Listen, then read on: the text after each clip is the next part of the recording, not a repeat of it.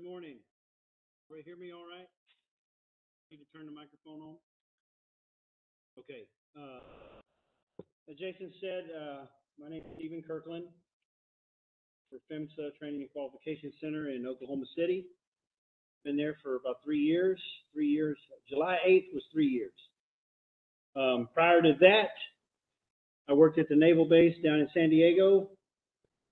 I worked there for about 4 years as a pipe fitter, taking care of the master meter distribution system that we had on base. So, yeah, I took care of all of the naval bases in the San Diego metropolitan area. Point Loma, North Island, Coronado. We even went out to the Marine Corps Air Station there, Miramar. But we took care of all that when I was working under the Civil Utilities Division there. Worked there for 4 years, like I said, before I took the job and decided to leave Southern California and move to Oklahoma. And so, yeah, I catch a lot for, that. Why would you leave Southern California to go to Oklahoma? Yeah, well, it was a pretty doggone good job offer. Plus, I wanted to get back into the pipeline industry. So I'm, back in the natural gas industry, basically using my knowledge and experience and teaching inspectors. But I did work for a municipally owned utility company in the state of Florida. I'm originally from Florida, Alachua County, Gainesville area, north central Florida, go Gators. So I'm from Florida, but not Georgia. So I got a little bit of a southern twang or whatever in my accent. It's from north central Florida, not Georgia. I did work for the distribution company there for 21 years. My primary expertise when I was working for that company was natural gas measurement and pressure regulation. And within our city, though, we had about probably 8 master meter operators that we sold gas to. And so I had a little bit of experience working with those master meter operators. I would go around every single month after we did our odorant sniff test, and I would give each one of those master meter operators a copy of the report that we did every month when we did our odorant sniff test, just to help them out. Here you go. What do I need that for? Well, this is proof that you're getting odorized gas and you got odorized gas in your system. Now you just need to do your sniff test. So I was kind of working with them and helping them out. So I'm a little bit familiar with master meter operators. But what we're going to talk about here today is operator qualifications. And being a master meter operator, how many are LPG, small LPG? Or yeah, you got small LPG? Yeah. So being a small LPG or master meter operator, there's certain sections of Part 192 where small operators, master meter operators, and small LPG operators, you guys get an exception. You might not have to submit an annual report. You might not have to have a full-blown public awareness program. You might not have to go out and spend $2,000 or $3,000 on an instrument to do your odorant concentration tests. So there's some areas of code where you guys basically get a pass, right? But OQ is not one of those areas. Okay, we're talking about Code of Federal Regulations, Part 192, Subpart N. And like I said, this is an area that applies to everybody, anybody who operates a pipeline. So let me get going here. This might be a little bit of a review for some of you guys. If you've never, how many people here have been exposed or involved in the operator qualification program? So it's going to be a little bit of a review. You might learn some things you never heard before.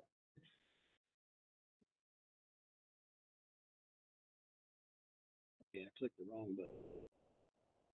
So what we're going to do here on this presentation, we're going to go over the scope of 192 Subpart N. We don't have any liquid operators in the room, so we're not going to talk about 195 and Subpart G. If you have a friend who has a liquid pipeline, you can tell them that it's 195 Subpart G, operator qualification. We're going to talk about some OQ related terms that some people have confusion about. We're going to clarify those. We're going to differentiate between training and qualification. We're going to talk about what is the difference between training versus qualification. If a person receives training, does that mean they're qualified? We're going to talk about how those two kind of relate and interact. Then we're going to discuss the different elements that your written program is required to have.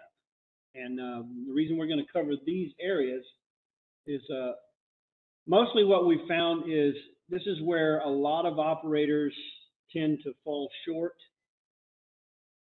You look at 805, 192, 805, there's basically a checklist of everything that your written program shall include.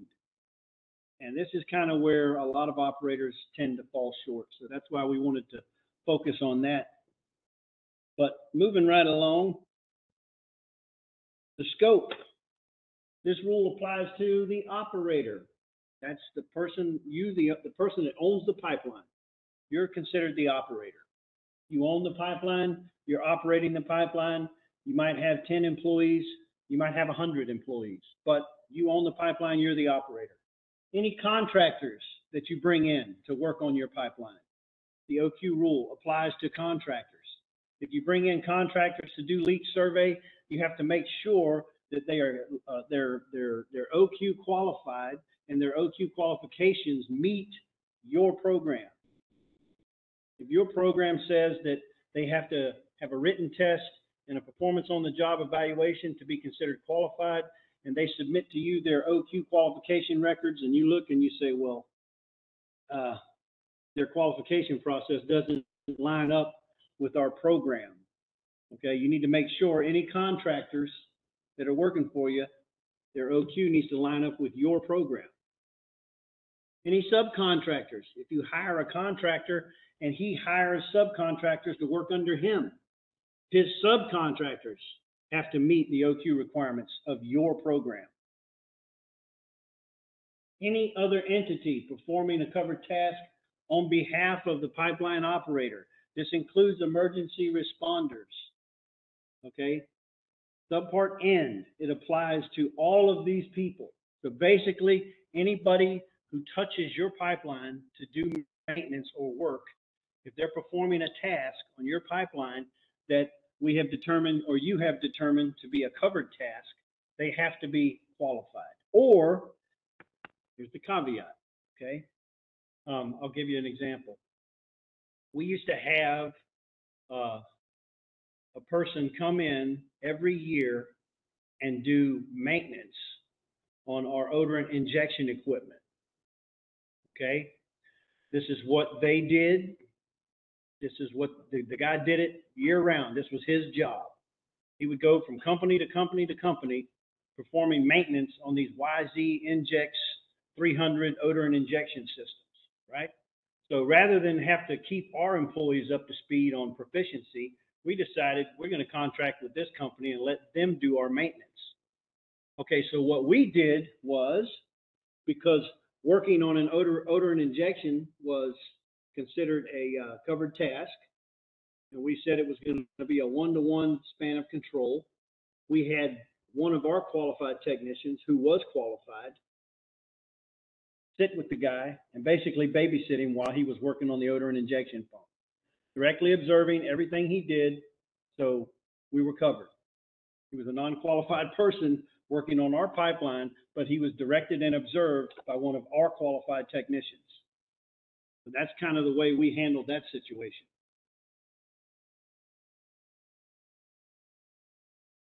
So let's talk about some of the definitions. What is a covered task? Well, if you look in 192, a covered task, there's basically 4 questions that you have to ask yourself. It's commonly referred to as the 4-part test, right? Is it performed on a pipeline facility? Is it an operations and maintenance task?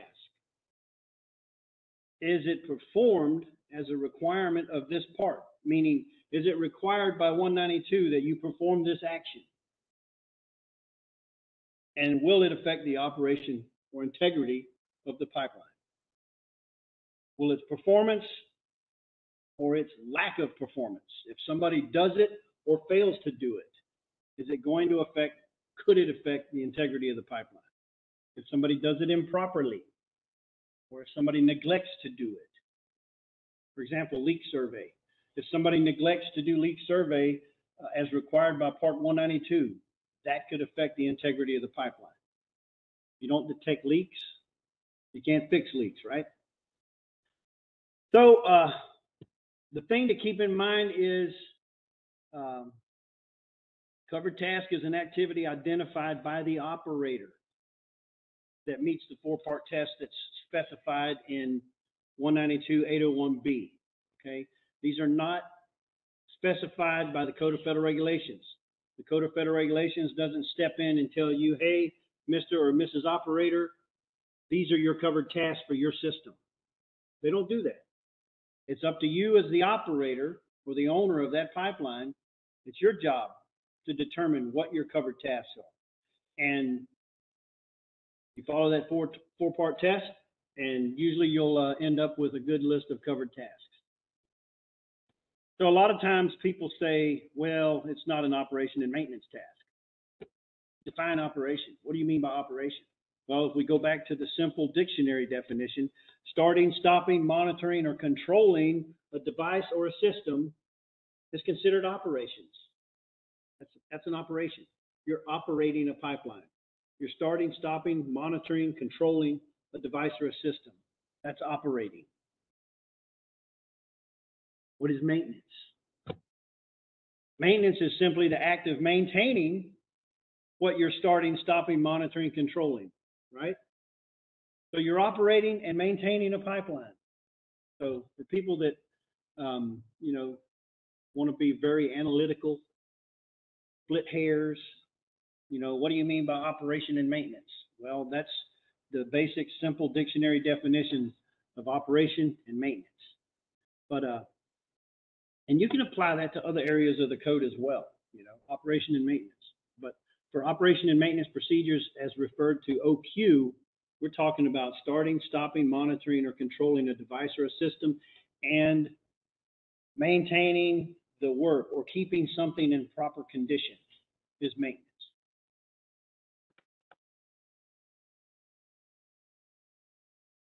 Here's another one where people like to be analytical and start splitting hairs. Well, it's not applicable to me because this isn't a pipeline facility. What is a pipeline facility? Right? We all know what a pipeline is, right? But they caused a little bit of confusion when they throw the word facility on the end of it. What is a pipeline facility? Okay. And it can be new pipe, new existing pipe. It could include the right-of-way that the pipe is laying in, any equipment, facility, or building that is used in the transportation of gas or in the treatment of gas during the course of transportation. I'll give you an example. We had odor and injection pumps in our gate stations, okay?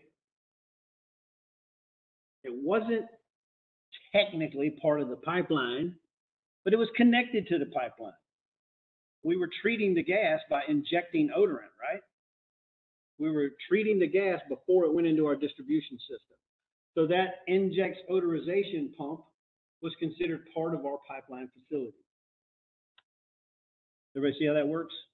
If you have a compressor station, and that compressor station, while it may not be in line as part of the pipeline, but it is connected to the pipeline.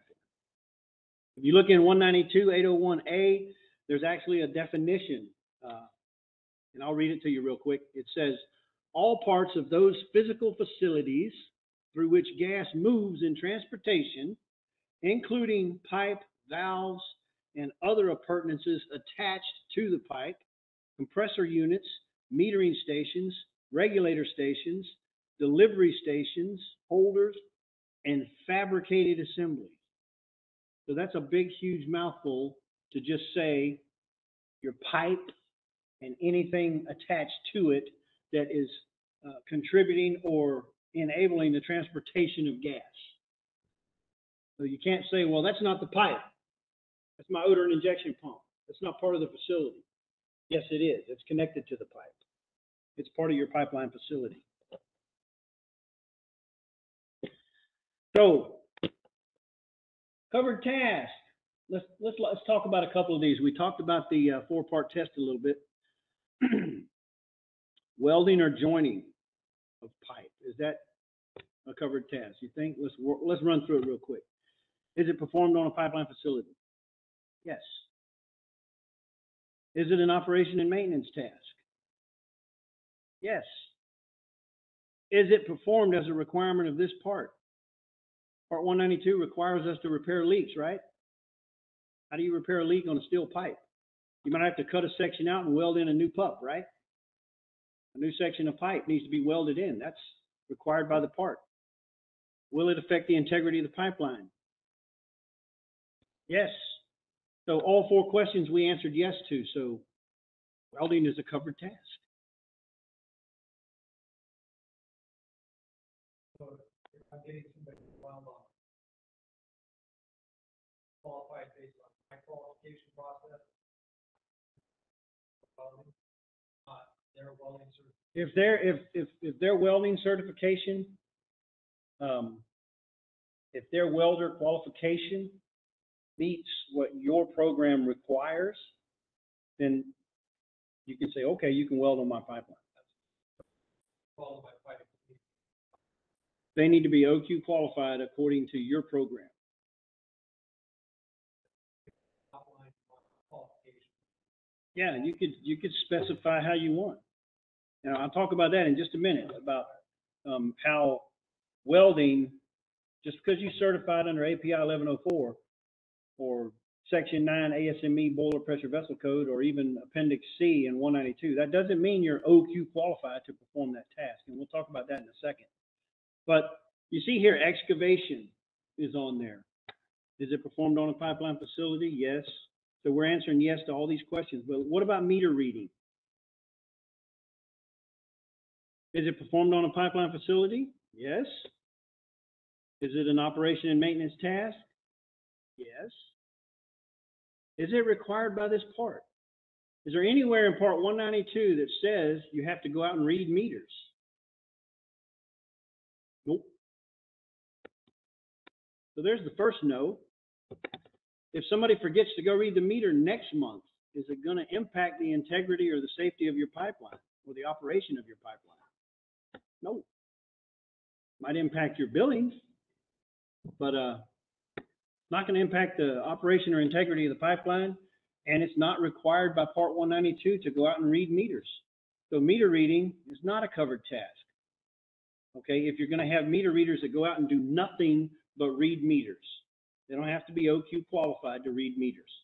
Okay, but if you're going to use your meter readers for other things, like the company I worked for, we used our meter readers to do our atmospheric corrosion survey every 3 years. So we went in and we OQ qualified all of our meter readers to do atmospheric corrosion survey, because we thought, well, the easiest way to do the atmospheric corrosion survey on all the meter installations is have the meter readers look at it. They look at every single meter in town once a month. So they would go out while they're reading the meters, they would look at it, they would inspect it for atmospheric corrosion. If they found atmospheric corrosion, they would put the code in their handheld device. When they got back to the shop and they uploaded their handheld device, a rusted gas line work order was automatically generated and sent to the meter shop. But we had to OQ qualify them to do that survey. That was the only thing. They had to be OQ qualified to perform that survey for us. So we had OQ records for 30-something meter readers saying that, yes, they're qualified to do an atmospheric corrosion survey.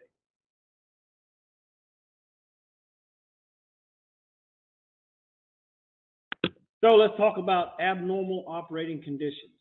What is an abnormal operating condition? Similar to covered tasks, an abnormal operating condition is a condition that is identified by you, the operator. Once again, you're not going to get a list from Part 192 that says these are your AOCs for this covered task. Okay, you as the operator, you have to determine what are the abnormal operating conditions that might be encountered when your employees or whenever you perform this particular task. It's a condition identified by the operator that can indicate a malfunction of a component or deviation from normal operations that could indicate conditions exceeding design limits, or it could result in hazard to persons, property, or the environment. That's an abnormal operating condition. We put relief valves in our reg stations, right? So we don't want the pressure downstream of the reg station to go over MAOP. We put relief valves in. Under normal operating conditions, that thing just sits out there looking pretty, right? Fresh paint job, looking great. Nice shiny stainless steel control lines. All it does is sit out there and look pretty under normal operating conditions, right? But if you have a pressure control failure, then it goes to work, right? Then it opens and starts blowing gas to atmosphere, okay? That could be considered an abnormal operating condition associated with regulator maintenance, right? I'm out there working on my reg station. I'm performing regulator maintenance on my regulators. Maybe I'm rebuilding them. Maybe I'm replacing the diaphragm elements. When I go to put it back in service, something happened. It's not operating properly. Now, for some reason, the pressure is going crazy, getting too high downstream. My relief valve opens up and starts blowing gas to atmosphere. You know, relief valve operation. That could be listed as an AOC for working on reg stations. Anything that's not normal, an abnormal operating condition. Pressure gets too high from your reg station. That's an abnormal operating condition. You're doing valve maintenance. You turn the valve, operate the valve to make sure it works good. Now all of a sudden the stem packing's leaking. Okay? It would have sat out there for 30 years and never leaked if you hadn't touched it. Right? But you touched it, you moved it, now the stem packing's leaking. Now you got to go get your lubrication gun off of the truck and come back out there and hook it up and pump some more lubricant in there and see if you can get it to stop leaking. If you're still using those old plug valves. I started with the gas company. That's what I basically cut my teeth on, right? Those old Nordstrom and Rockwell plug valves, the ones that get really difficult to turn, especially if they're using. We used to use this, we had this lubricant we bought from Nordstrom. It looked like green Play-Doh. Anybody know what I'm talking about? It was thick as clay. And we would pump that into the valves. And you go back a year later and you had to put a 6-foot cheater bar on your wrench to move that valve. And then thank God we got away from that stuff. When we started using some different lubricant from, I think we bought it from a company in Texas called Valtex. But anyway, but abnormal operating condition, it's identified by the operator. Okay, for every covered task you decide, okay, this is going to be a covered task on our system. All right, now you have to sit down with your subject matter experts, the people that actually do it, and say, all right, what are some abnormal operating conditions that we might experience while we're performing this covered task? The valve is seized, it won't move. Valve leaks, you know, broken bolt. You know, I give a scenario where you have a leak on the bonnet on one of these old plug valves, and you pull out your breaker bar and 15/16 socket, and you put it on that nut, and you're trying to tighten that nut up a little bit to stop it from leaking, and the nut breaks, the bolt breaks. Now you got a really bad leak. Okay, that's an abnormal operating condition. What are you going to do? But all these abnormal operating conditions, this is again like covered task, identified by you, the operator. You don't have a list of abnormal operating conditions for the AOCs. You can't submit your list of covered tasks to PHMSA, and then we're going to send you back a list of AOCs. It's up to you guys. You determine what the AOCs are.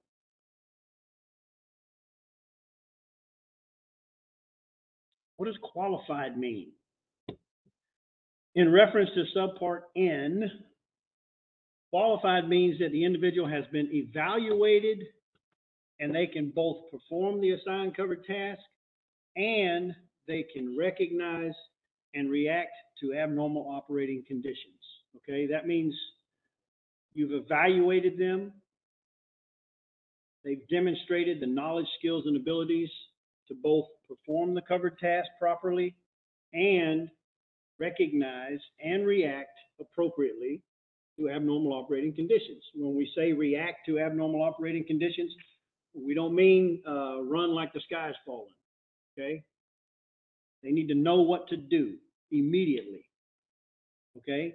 If there's an abnormal operating condition on the pipeline, that's not the time for them to run back to the truck and call the supervisor and say, hey, this just happened, what do I do now? If they have to do that, they should not have been performing that covered task. They need to know immediately, what action do I need to take to mitigate this situation? Whether it's turn the valve off, put the reg run, put it on bypass, you know, shut the emergency shutoff valve down, whatever they need to do, they should know immediately when that abnormal operating condition presents itself. They need to know immediately, what action do I need to take to mitigate this situation.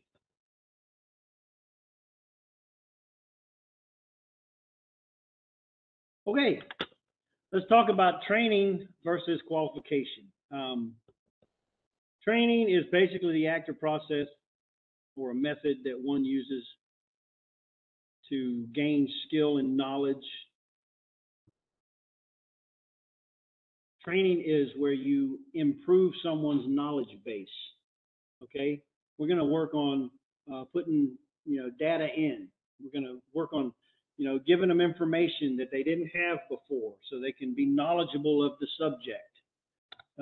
Training normally in a classroom setting is not going to develop skill or ability. Training is simply going to improve someone's knowledge. Just a real quick scenario: if if I own a gas company and I just had a bunch of people retire, and now I'm shorthanded on people for doing leak survey or valve maintenance, and I decide I'm going to take all the new guys we just hired, bring them into a classroom setting. We're going to run them through 6 hours of training on doing valve maintenance and leak survey, and we have them sign in on a roster. So I got a roster of who all attended the training. You know, everybody lived through the presentation. So I say, blessings on you. You can go do valve maintenance and leak survey now. Do you think that's adequate? No. Why? I tested their knowledge. Maybe I gave a written test at the end of the class. Okay, they all passed. So I've evaluated their knowledge. But the one thing I haven't evaluated their skill and ability to actually perform the covered task. Right? That's where qualification comes in. Okay, qualification means that they have demonstrated through evaluation that they can perform the covered task sufficiently and properly, and they have the knowledge to recognize and react appropriately to the AOCs associated with that covered task. Now, if we have an evaluation process in place, it needs to evaluate their ability to recognize and react to AOCs. But training is the process where knowledge and skills are acquired. Training is not the process where somebody is qualified. It's a part of the process. It is not the complete process. Qualification is a result of the evaluation process where you determine that the person demonstrates their knowledge, skill, and ability to perform the task and recognize and react to AOCs. The individual must have knowledge and skills and ability to perform the covered task and recognize and react to AOCs. So, for example, being a qualified welder or qualified joiner doesn't automatically mean that you're OQ qualified to perform welding or qualifications. And I'll tell you why, because whether they qualified under API 1104, Section 9 ASME Boiler and Pressure Vessel Code, or Appendix C of 192, none of those welding qualification processes, 1104, ASME, or Appendix C and 192, none of those processes require evaluating their ability to recognize and react to AOCs. All right? Does it mean they can't weld? No. Am I gonna have suspicions about their ability to weld? No. If they certified under API 1104, I have no doubt in my mind they can strike an arc, they can run that bead, and they can make it pretty like a row of dimes. Okay? I'm not questioning their ability to weld. I need to know, do they have the knowledge and ability to recognize and react to the AOCs that I have identified for my pipeline that might be encountered while they're performing their welding task? So they need to be evaluated. They need to know, okay, what AOCs might you encounter while you're welding on this pipeline? They need.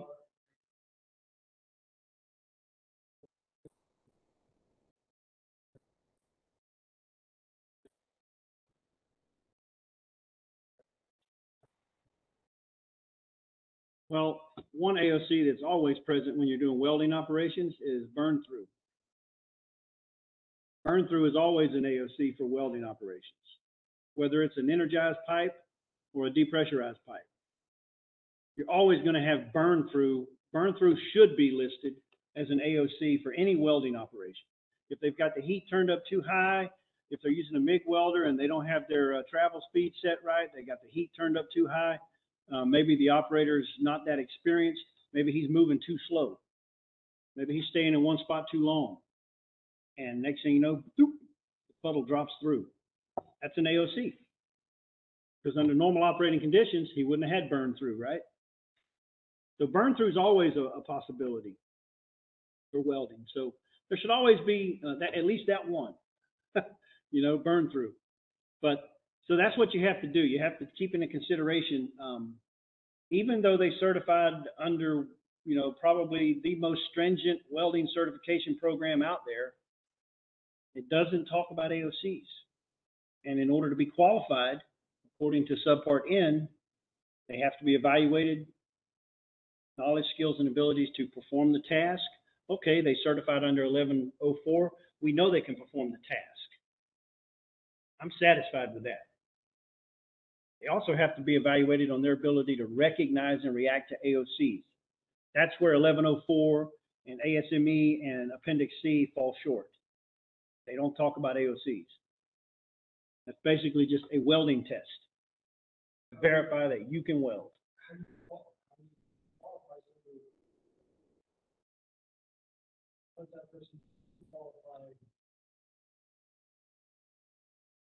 How is that person?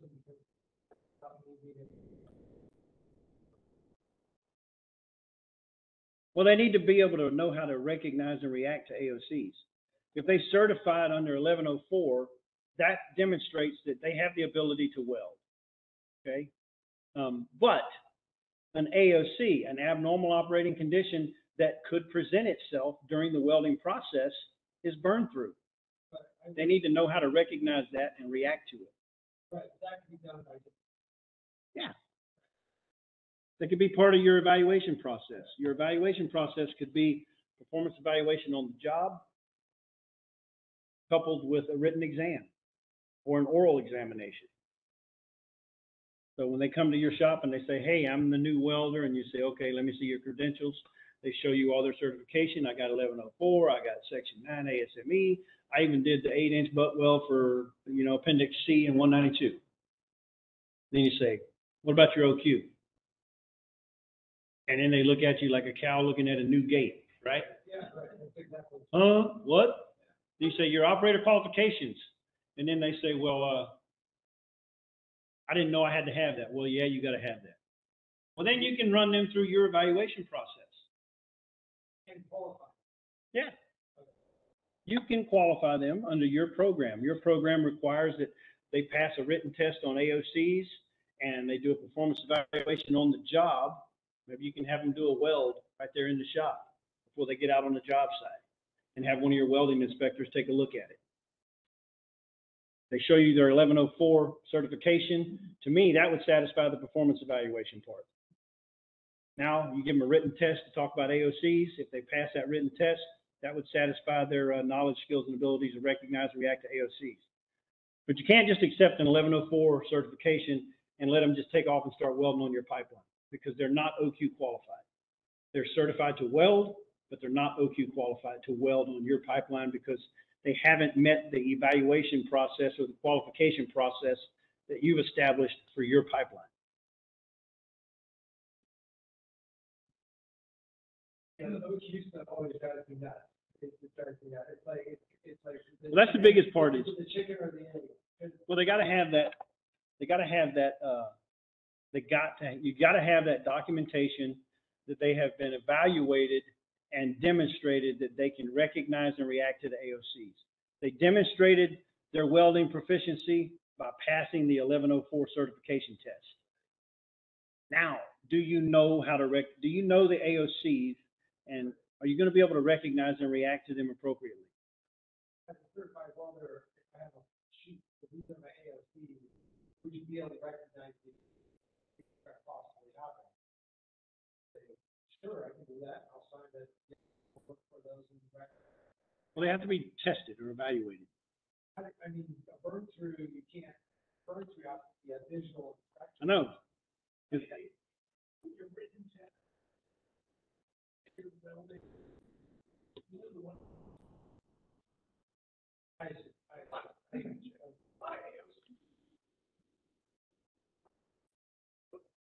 Your battery's running low. No. No, Well, I'm just, I want to, I deal with it every time I deal with qualification. What you could do is if you have a particular company that you routinely contract with. Well, no, I mean, it's going to be a one-off kind of thing, and that's where I run into these problems. I don't run into problems where I have contracts. People that do normal contract stuff, they typically are trained and are qualified because it's that guy that I'm like, hey, I need to build this riser, man. You to weld this pipe up for me. Now, Qualified, and you got all the certifications. Yes, I do. I wouldn't have thought to qualify. After listening to you, I'm like, okay, now somebody needs to qualify now. I can qualify. Well, here's the caveat. Unless California's got a more stringent rule, new construction is not an operation and maintenance task. Unless you're building an alternative MAOP pipeline. So new construction, you can have them welded up. But as soon as you commission that pipeline and put it in service, that same welder that built it can't come back and make a repair unless he's OQ qualified.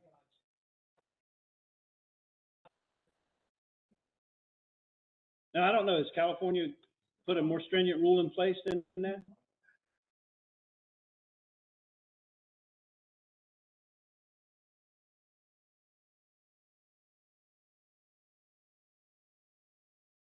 Hey, we're fixing to spend a couple of million.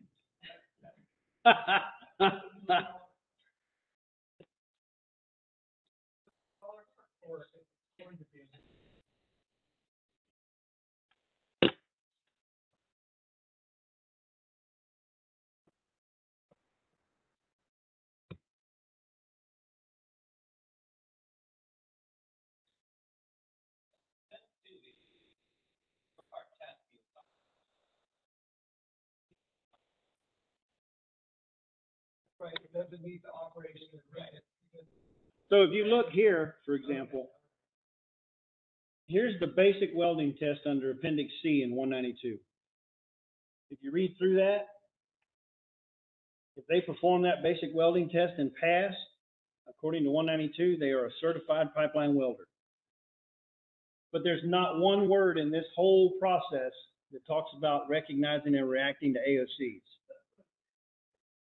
So that's why we're saying, just because they're certified to be a welder under 1104 or Appendix C or Section 9 of ASME Boiler Pressure Vessel Code, that doesn't mean they're OQ qualified.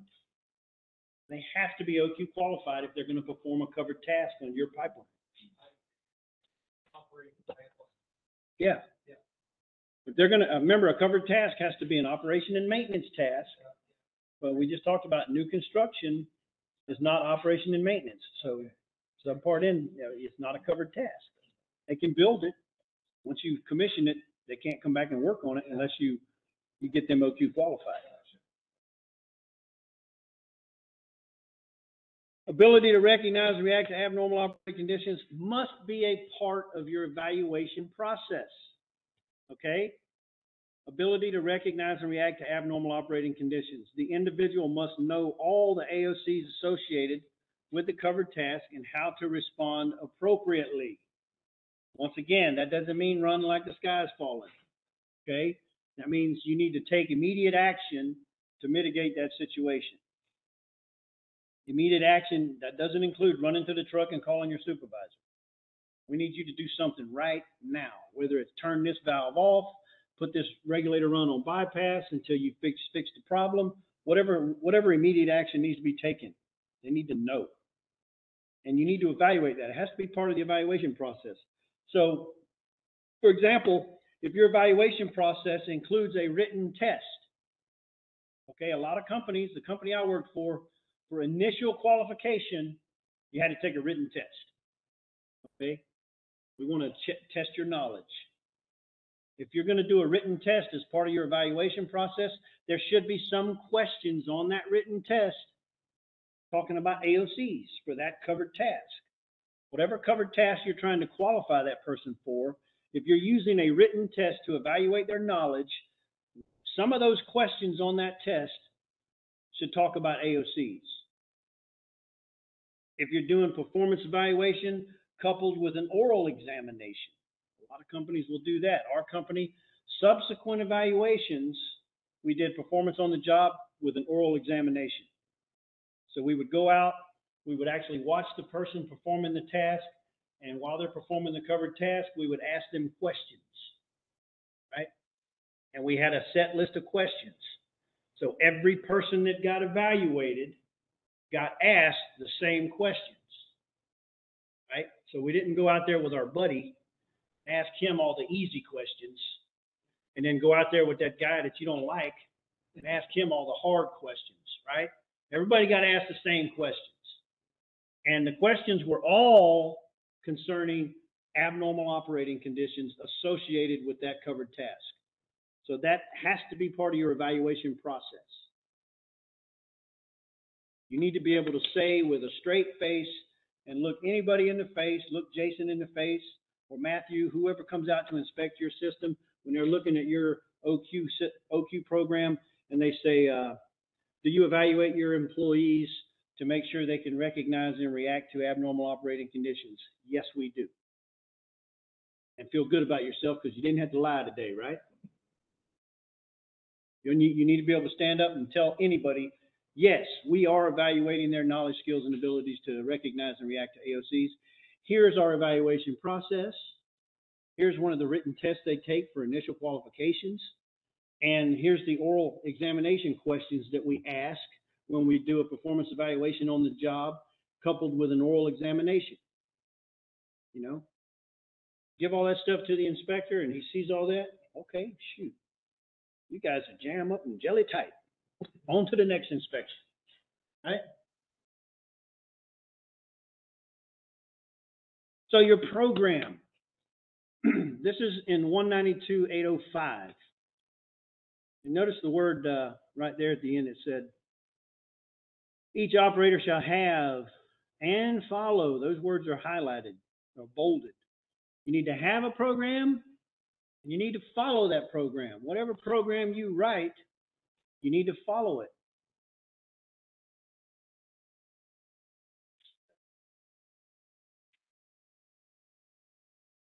Okay, so California is including, California considers new construction, you have to be OQ qualified to perform new construction tasks.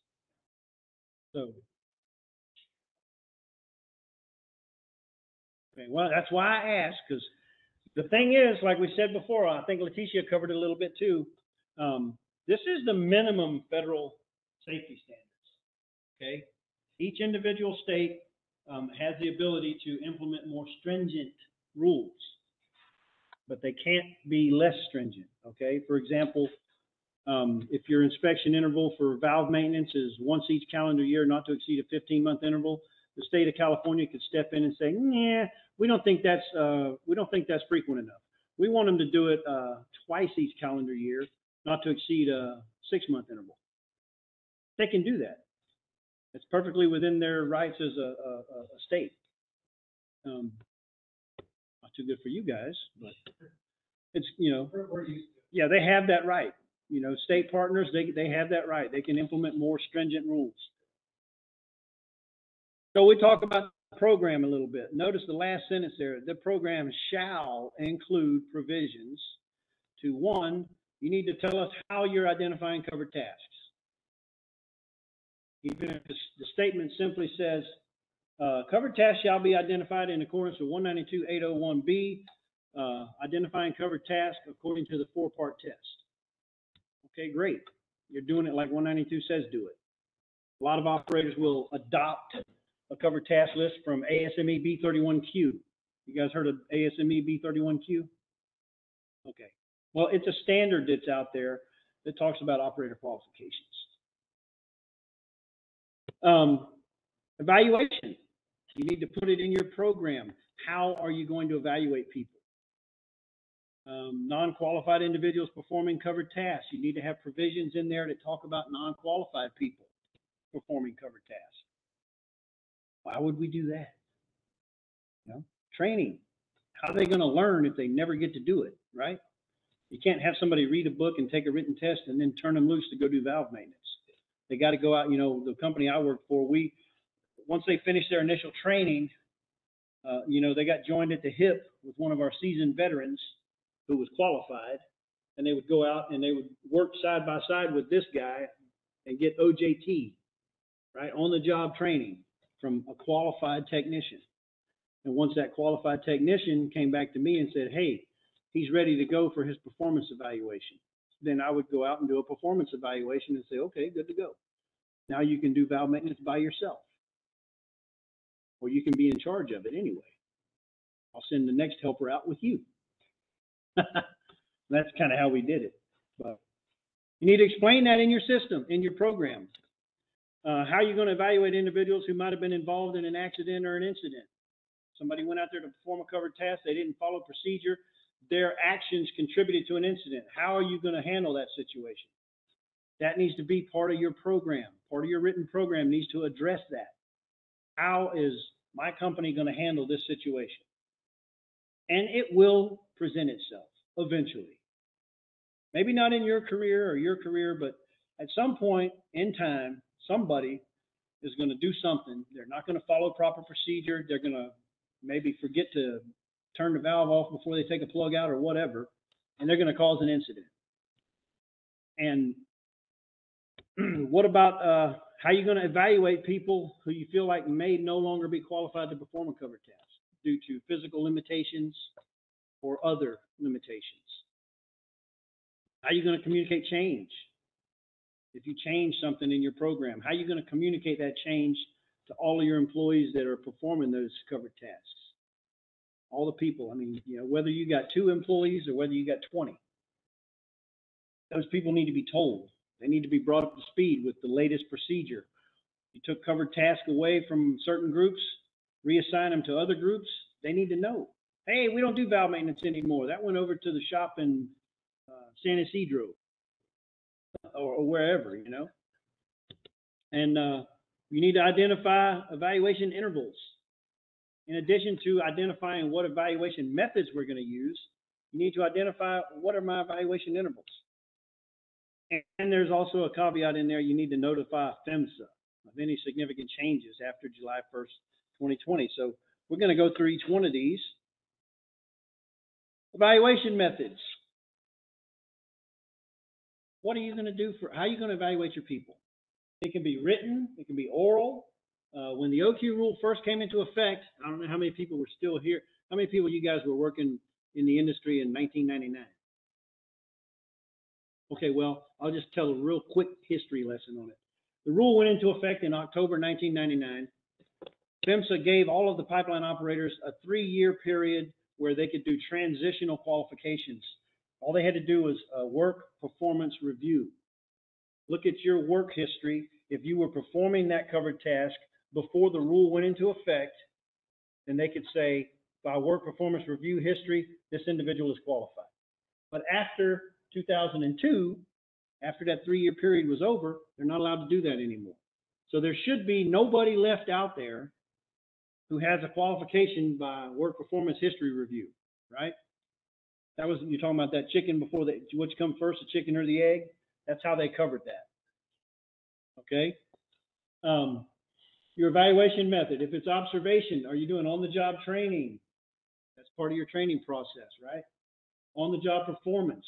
On-the-job performance. If you go out and evaluate somebody by on-the-job performance, it cannot be the sole evaluation method. And that was put into place after December 16, 2004. You can no longer do performance evaluation on the job as the sole evaluation method. Okay? Why? Why do you guys think? I go out, I got my checklist, watching somebody do valve maintenance, watching every move he makes, checking off my checklist. Why have you passed? What did I not do? I evaluated his skill and ability to perform the task. I didn't evaluate his knowledge to recognize and react to AOCs. So that's why the federal government came in and said, nope, performance on the job is no longer acceptable as a sole evaluation method after December 2nd, 2004. You can do it by simulations, okay? A lot of times, for certain covered tasks, you can't do it live on the pipeline, okay? I'll give you a prime example.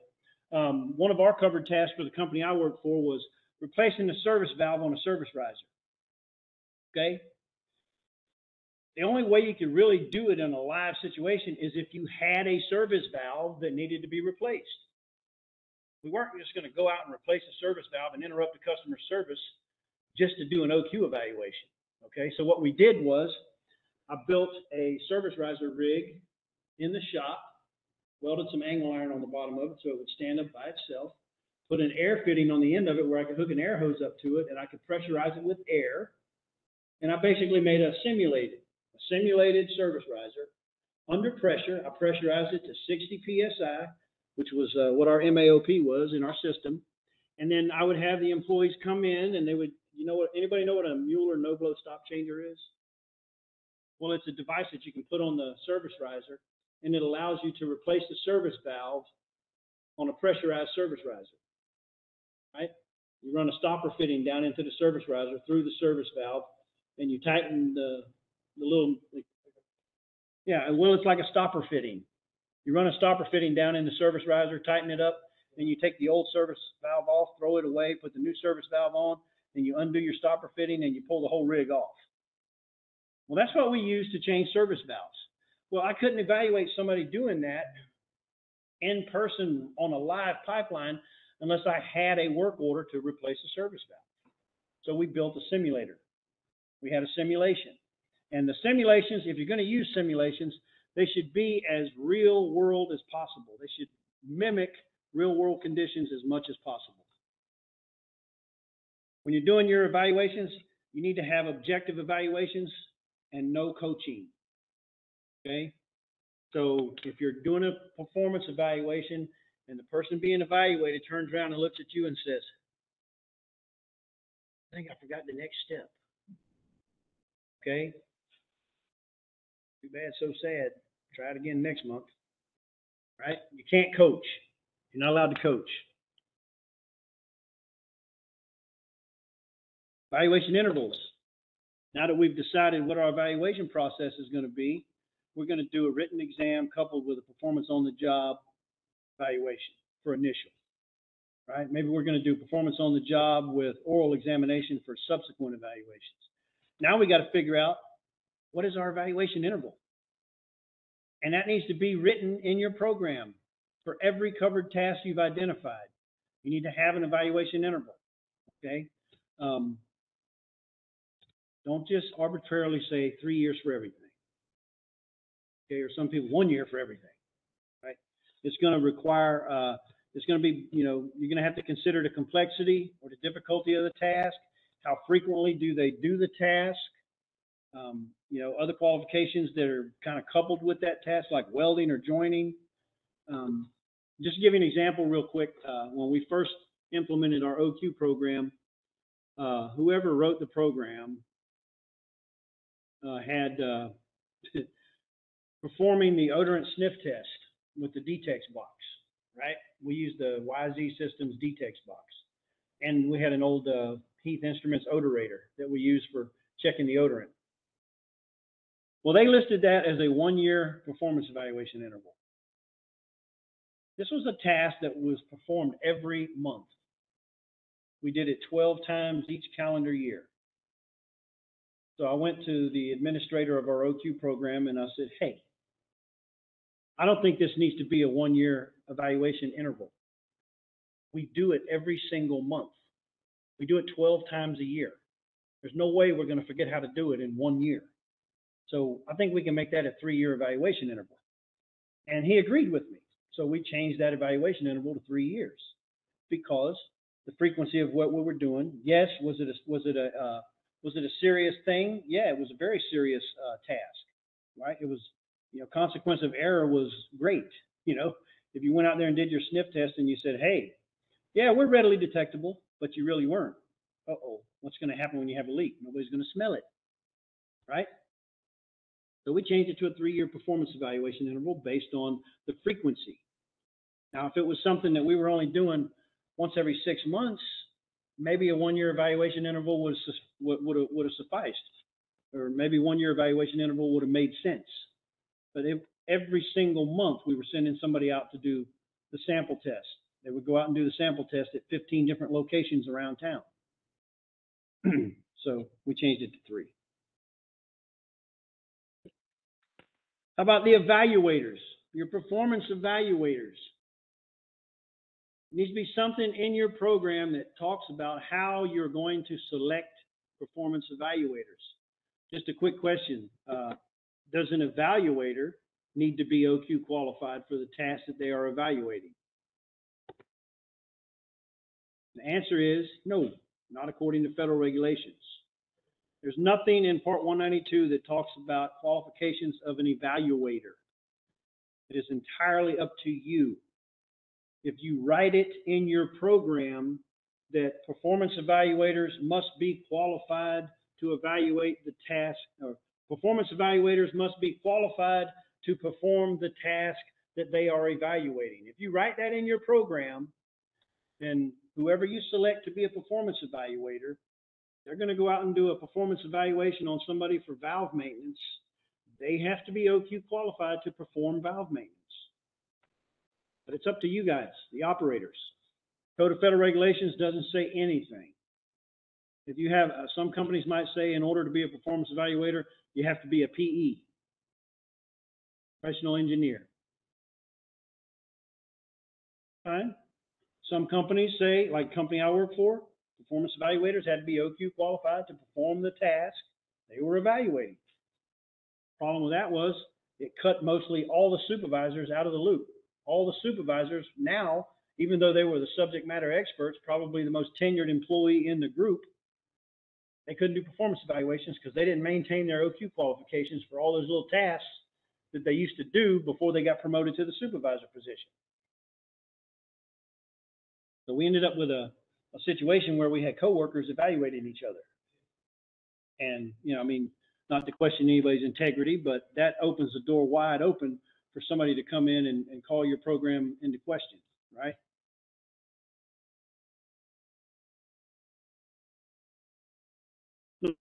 Non-qualified individuals performing covered tasks, okay? You need to have something in your written program to address what are the provisions that you're going to allow a non-qualified person to perform a covered task. Now, we talked about it before, you know, you have to let them do it, right? You can't give somebody a class on how to put a 24-inch wrench on a valve and turn it, okay? Sounds good, but until they actually get out there and do it, or if you're doing reg station maintenance or changing out gas meters, you know, replacing service regulators on a gas installation, until they actually get out there and get their hands dirty doing it, you know, they really, you know, that's how you build up their level of self-confidence, okay? By allowing them to actually perform the work.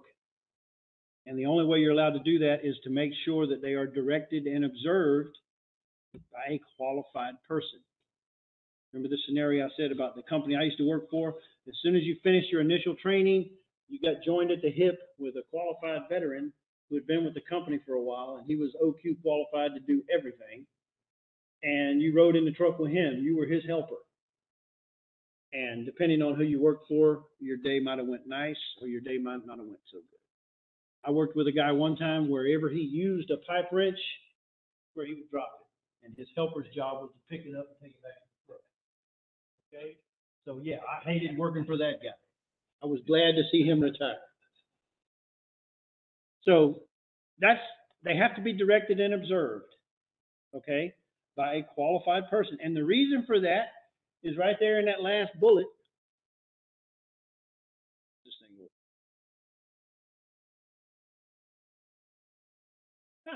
Right there. Reason you want to have an OQ qualified person directing and observing is so if something goes south real quick, that qualified person that's doing the directing and observing can jump in and take charge of the situation and mitigate whatever is happening, okay? And they also, it's to help keep them safe, right? You don't want the unqualified person doing something stupid. You got your qualified person there directing and observing. If you see them pull a plug of a valve and they forgot to turn the valve off, tell them, hey, turn the valve off first. Don't, I want them to see what 300-pound gas sounds like, right? We're going to let them take that plug out and watch him duck and run. Okay? Yeah, I've been there, done that, okay? First thing you always do is get that little duck out of the way, right? And then you realize I'm still alive, and then, you know, figure out what happened. Oh, I forgot to turn the valve off. Turn it off and look around. Make sure nobody saw you. So, yeah, that's another reason for the qualified person. You know, it's part of the training process. You want to direct and observe. You're there to step in and take charge in case things go south, and you're also there to keep that non-qualified person from doing something stupid or hurting himself and possibly even you. Span of control. So now we got it all laid out. We got our evaluation process. We got our evaluation intervals. We got the conditions under which we're going to allow non-qualified people to perform the job tasks or the covered tasks. Now we need to talk about span of control. Span of control, we're talking about how many non-qualified people can one qualified individual effectively and safely direct and observe, performing a covered task, okay? It's going to be based on the ability of the observer, and it's also going to be based on the ability of the person being observed, okay? You know, there's an old saying I learned years ago, some people need more supervision than others, right? If you've got a brand new person who's never been in the pipeline industry at all, and he just got hired off of the street, he's green as a cucumber, he might need a little bit more supervision than maybe that guy that's been working for the company for 10 years and he just transferred over into your department because he was tired of what he was over there. Now he's over here with you guys. He has a little bit of knowledge of the system. He knows kind of what's going on. He's just never really been OQ qualified to do valve maintenance or read meters or atmospheric corrosion, or maybe you're doing pipe to soil readings on corrosion, what have you. So he might need a little less supervision than that brand new greenhorn, right? It's going to be based on their qualifications, their abilities, and also the person doing the observing. Now, and it's also going to depend on the task, okay? If I'm doing backfilling, right? If I'm out there directing and observing a crew doing backfilling, I could probably stand right here and watch 8 or 10 people backfill a ditch, right? And be pretty safe about it, because we trained them. You put all the edibles on this side of the ditch, you put all the non-edibles on that side of the ditch. The only thing that goes back in the ditch on top of the pipeline is what? Edibles, right? We don't put non-edibles, rocks, trash, debris. We don't throw that stuff back in the hole. So I can stand there and direct and observe maybe 8 or 10 people doing that. So I'd have a span of control like 8 to 1. 8 non-qualifieds to 1 qualified. But what about leak survey? How many people can I effectively direct and observe doing a leak survey with a flame pack? Maybe 1, right? You know, unless you want to waste time and have 3 people out there on the same pipeline doing leak survey right there close to you. So it's going to depend on the task. Something like leak survey, you might see a 1-to-1 ratio. Valve maintenance, maybe you're going to see a 1-to-1 ratio. You can only do valve maintenance on 1 valve at a time, right? How many people does it take to turn 1 valve? Usually 1 person. Unless you got one of those old ancient Nordstrom plug valves that's got that green Play-Doh grease in it, and you might have to get 2 people on the end of a 4-foot cheater bar to get it to move, okay? Get all that done before the inspector comes. Okay? But span of control. How many qualified people, or how many non-qualified people can how many non-qualified people can 1 qualified person safely and effectively direct and observe? That's going to be your span of control, all right? I'll tell you right now what looks 100% suspicious and suspect to an inspector when they come in and they see you've got a covered task list of like 30 tasks, and every single one of them is a 3-year performance evaluation interval, and every single one of them is a 1 to 4 span of control. Okay, that tells me you didn't put much thought into each one of those covered tasks. Okay, you need to talk about it. Get with your subject matter experts. Talk to some people. Hey, how many people do you feel like you can effectively and safely direct and observe performing this task? Probably 2. 1 to 2, or 2 to 1. Backfilling, maybe that's a more. Thought into your evaluation intervals,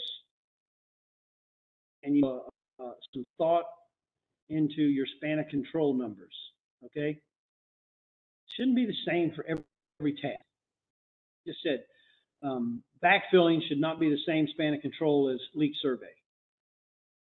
Okay, there's no way you can direct and observe 8 people doing leak survey at the same time.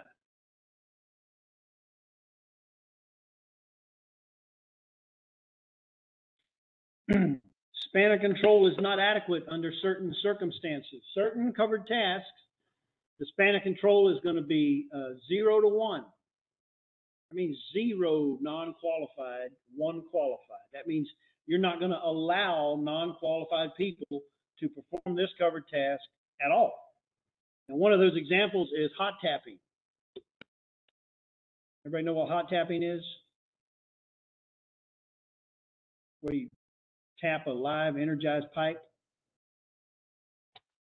to put a service line on it. Maybe you get a main out there, and you're going to go out there and hook up your tapping equipment, and you're going to put a hole in the top of that pipe so you can put a saddle tee on it and run a service. That's hot tapping. Hot tapping is not allowed to be done by non-qualified people. So how do you qualify somebody on hot tapping? Simulation. Set up a rig in the shop. Pressurize that pipe with air pressure. You let them use the tools that they would use on an energized pipeline.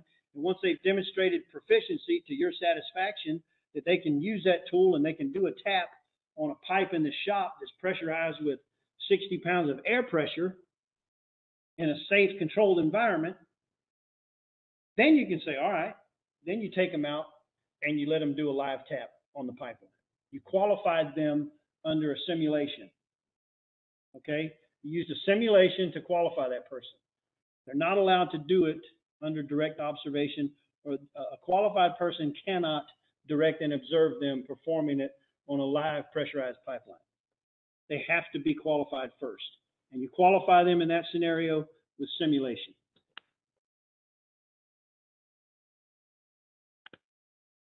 There needs to be some language in your program to talk about how you're going to evaluate individuals who were possibly involved in an accident or an incident. If you have an incident, okay, just a out of this world example, you have somebody that did leak survey through a neighborhood, and he said no leaks were indicated. Next week, you have a house explosion in that same neighborhood. Investigation reveals you had a massive underground leak on the main out at the street right in front of that house.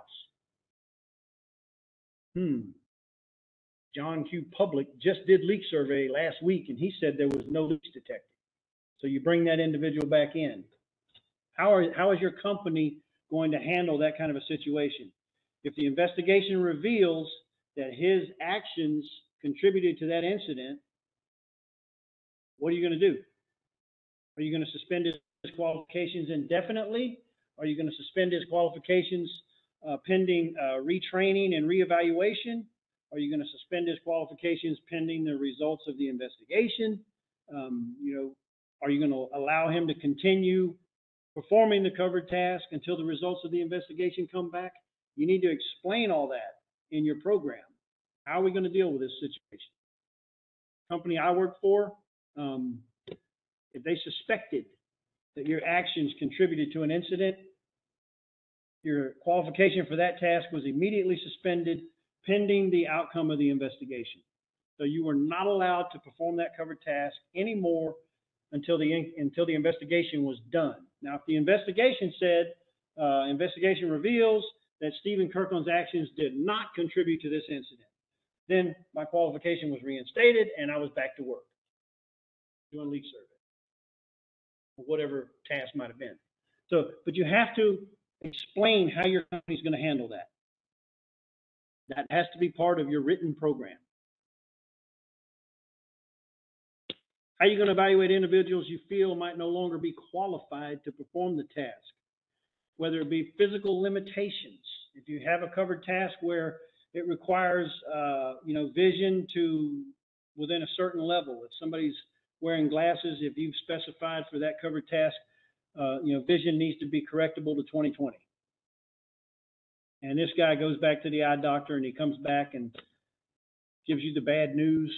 My vision's, I can still see, but it's correctable to 20/40. His vision is no longer correctable to the requirements for that covered task. So what are we going to do? Or you have another situation where maybe somebody was your valve maintenance guy, and he got in a car wreck and messed up his back. Now he's on 50% disability. He's disabled, doesn't really possess the physical strength and ability to actually do valve maintenance anymore. How are you going to handle that situation? You need to spell that out in your program. Maybe a performance evaluation needs to be done, or maybe you suspend his qualifications for that covered task pending reevaluation at a future date, right? Maybe you got to call the person in and say, hey, you were involved in that automobile accident. I know you messed your back up. You're a 50% disability. You gave me your light duty slip. So we're going to have to suspend your qualifications until you're no longer on duty and you can actually do the job. Suspend their qualifications temporarily while they're on light duty. However your company is going to handle that situation, that needs to be written down in your program.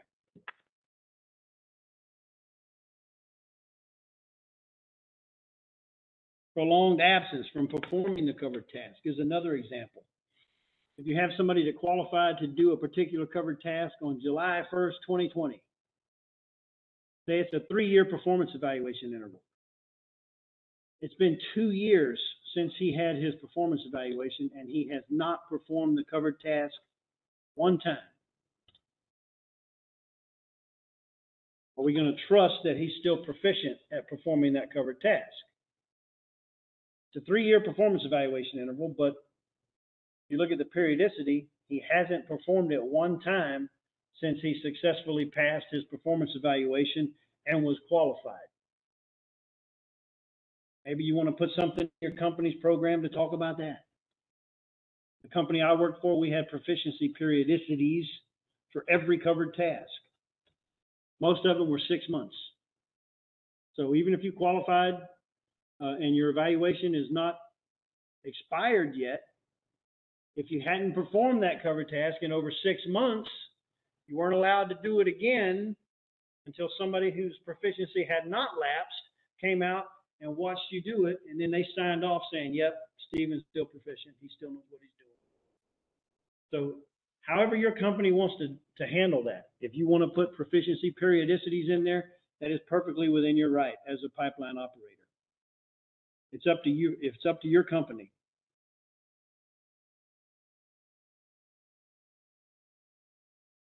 So there's different courses of action you can take.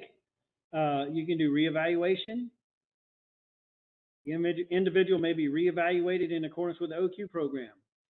Anybody you feel like maybe no longer qualified to perform the task, they can be reevaluated. You say, you know what, I want to do another performance evaluation on you. Why? Because it's been 2 years and you haven't performed the task one time. So before I cut you loose to go do this, I want to do another performance evaluation. Go out and do another performance evaluation. Yeah. If that's what your company wants to do, that's what you can do. Put it in writing as part of your program and go do it. Training and reevaluation. You know, you need to consider whether training would be appropriate prior to the reevaluation. If it's a task that nobody ever does. I'll give you an example. We had as a covered task in our company, uprating. Uprating, right? You guys know what uprating is, right? That's where you're going to take a pipeline that maybe was operating at 20 PSI for 100 years. Now all of a sudden we decide, you know what? It's going to be a lot more cost effective if we just uprate that pipe and operate it at 50 PSI now instead of 20, instead of running bigger pipe. You're going to uprate that pipeline. Let it operate now at a higher pressure. In 21 years with the company, we never uprated a single pipe, but it was listed on our program as one of the covered tasks, right?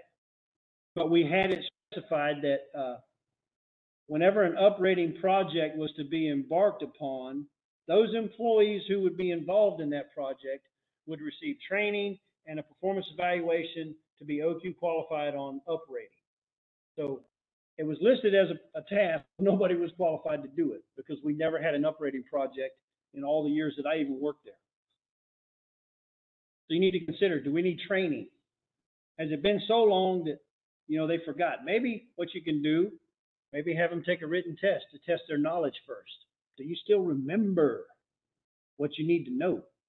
If you pass this written test and we go out and do a performance evaluation, make sure you still know how to do it and you're good to go. If they fail that written test, maybe you need to have them go through some remedial training.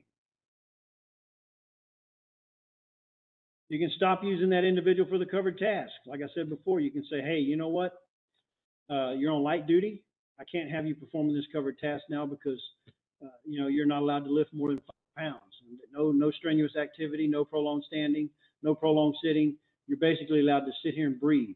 That's it. So we're not going to let you do any of these covered tasks today.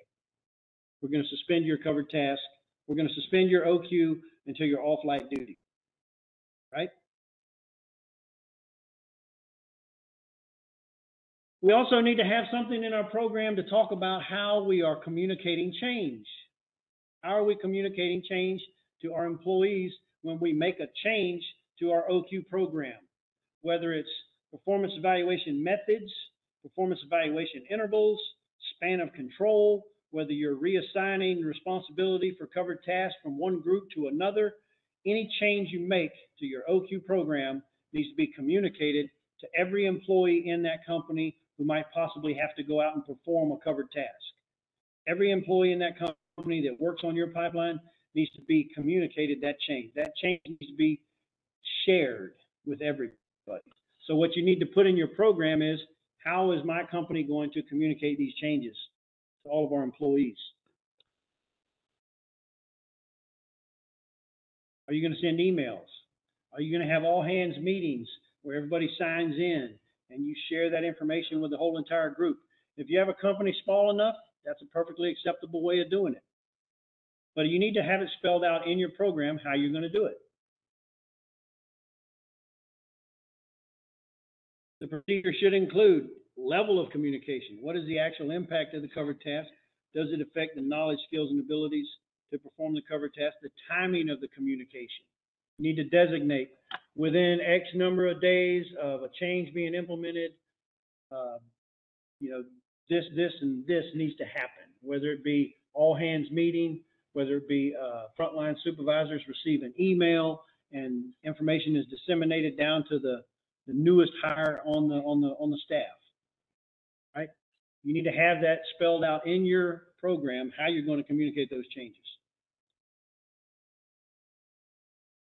And types of communication. You can have written communication, oral communication, tailgate discussions, training sessions, and you need to document. Document that you had these meetings where you shared this information. Document that you sent your frontline supervisors the email with maybe an attachment that they need to share with all of their employees that they're responsible for supervising. You need to have something in your program to designate how you're going to provide training as appropriate. Determine the knowledge that are needed from a covered task in a competent manner and focus on the training if needed. Have it spelled out in your program, maybe different scenarios that might trigger the need for training, okay? That needs to be spelled out in your program.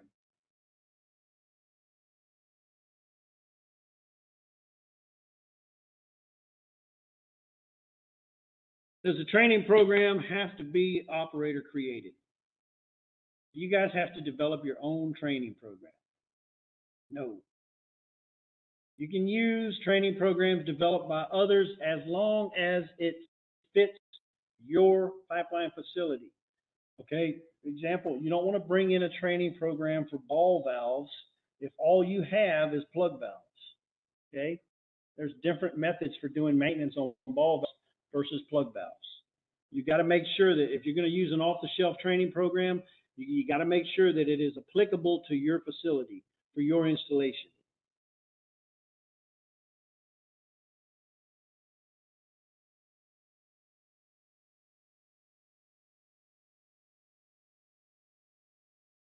Your training program should consider knowledge of elements, the O&M, knowledge and pertinent policies, procedures, job methods, knowledge of appropriate abnormal operating conditions. You need to train people for that, okay? If, for example, you went through and did a review of your OQ program and your subject matter experts came in and said, hey, we discovered a few more AOCs that need to be added to the list. Okay? We did 3 more AOCs to the list for this covered task. Employees performing that covered task need to be trained on what those AOCs are and how to appropriately react to those AOCs.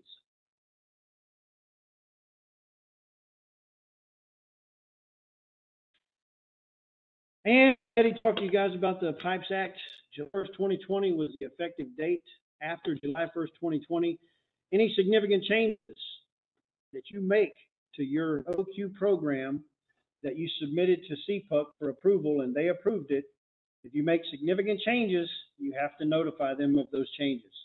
Now, PHMSA has went in and actually determined and made a list of some things that they consider to be a significant change.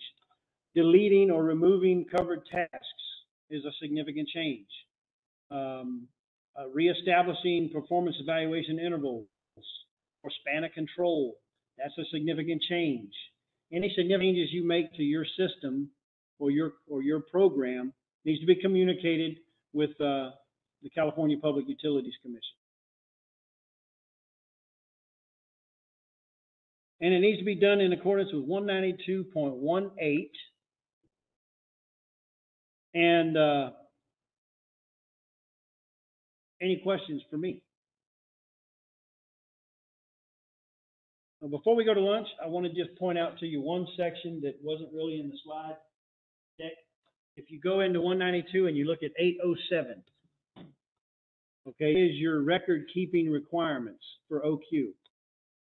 Paragraph A tells you all the information that you need to have in your OQ records. You need to have the name of the individual. You need to have a unique identifier, whether it's an employee number. You need to have the covered task that they're qualified to perform. You need to have the qualification date and the qualification method used, right? And what happens a lot of times, though, is if you look at paragraph B says all records supporting an individual's qualification must be retained while the employee or while the individual is performing the covered task and for 5 years after they're no longer performing the covered task, right? So what are these documents? What do they look like?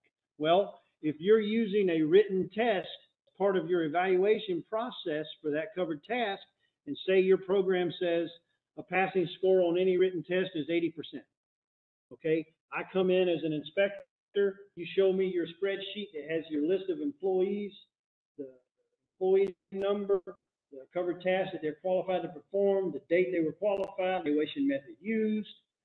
You show me that, and I'll say, okay, well, let me see here. It looks like John Doe and Jane Q. Public were qualified to do leak survey on the exact same day.